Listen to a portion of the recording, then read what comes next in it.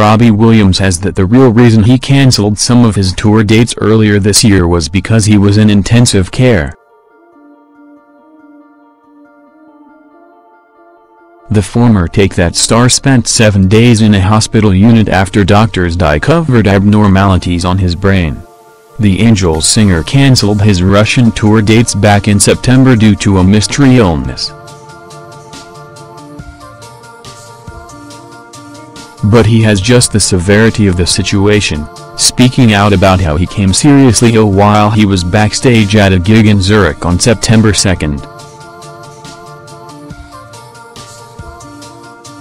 Robbie told The Sun, "My left arm went numb and I couldn't stop dribbling out of the side of my mouth.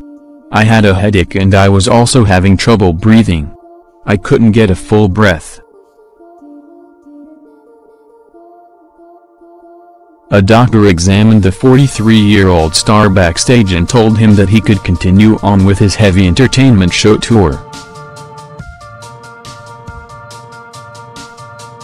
But he says that after the show, his arm still felt numb and his mouth was still dribbling. The singer said he saw himself as a soldier and that he needed to finish what he'd started. But after he flew to London for emergency tests, doctors found what looked like blood on his brain.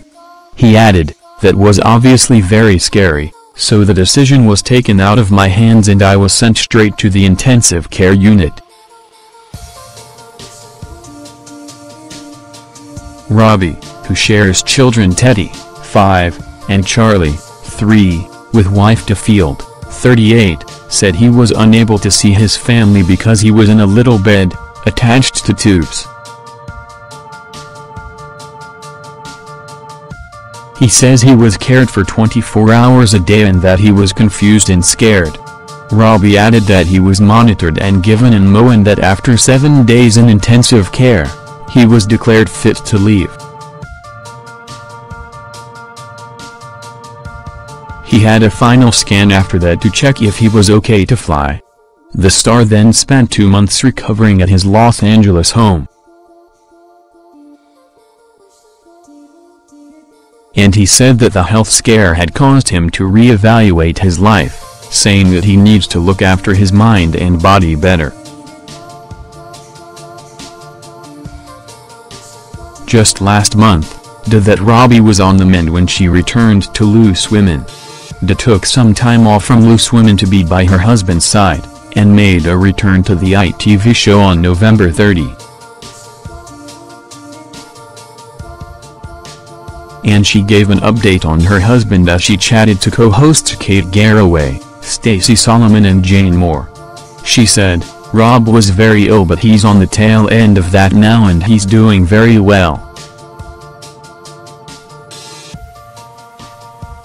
He's doing yoga and Pilates, he's like the girl I want to be." She added, "All is good in La La Land and I'm really happy to be back, guys." They also spoke of her new health kick, saying it came about after they'd watched a TV show about eating more plant-based foods. She said they enjoyed one last blowout at Shake Shack before getting on the health train. Thanks for watching. Don't forget to like, comment your opinion, share this video and subscribe to my channel. New videos are uploaded every day.